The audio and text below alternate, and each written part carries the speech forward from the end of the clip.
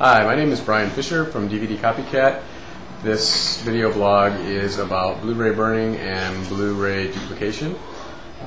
We get a lot of calls from our clients and potential clients asking about Blu-ray authoring and burning. Usually the client that calls is frustrated and trying to figure out how they're going to get their high-def video projects onto distributable media like a Blu-ray disc.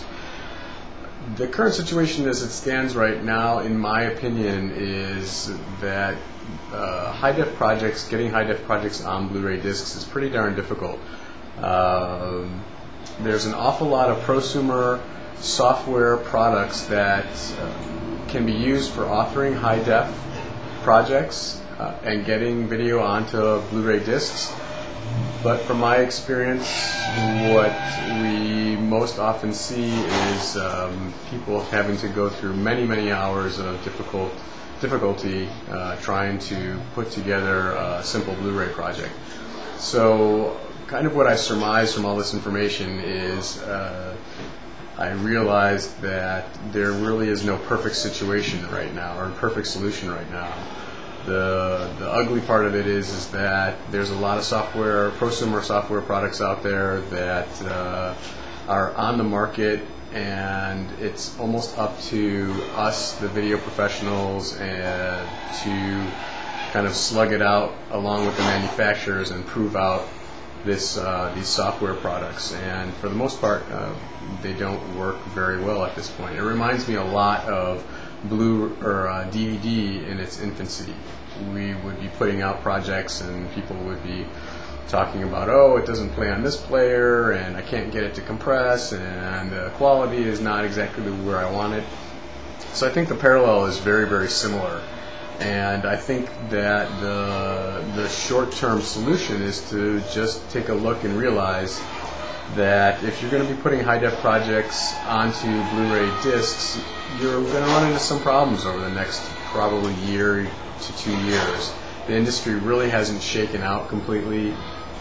There are an awful lot of software products out there that claim to do a great job, but unfortunately there's so many variables that can be very buggy.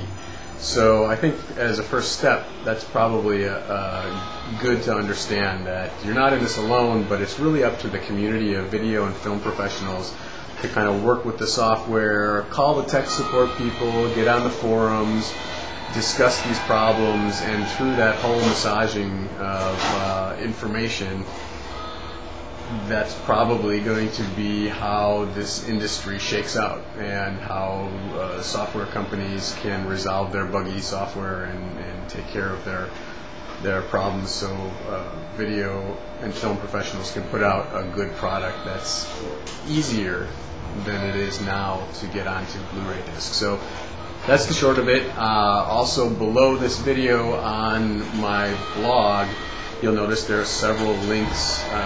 Several of them are of current video forums that I participate in, and they discuss many different high definition issues. But primarily for this blog's purposes, I wanted to put those links up so people would have a good source of information, a good place to go to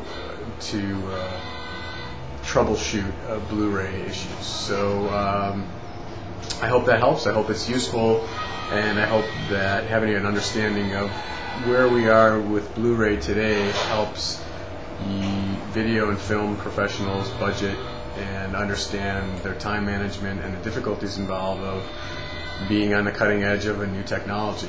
In 2 years this won't be an issue, but right now things can get a little touchy. Okay, I hope that's helpful, and thanks very much. I'm going to turn the camera off now and take a look at those links on the blog if you feel that's useful. Okay, thanks. Bye-bye.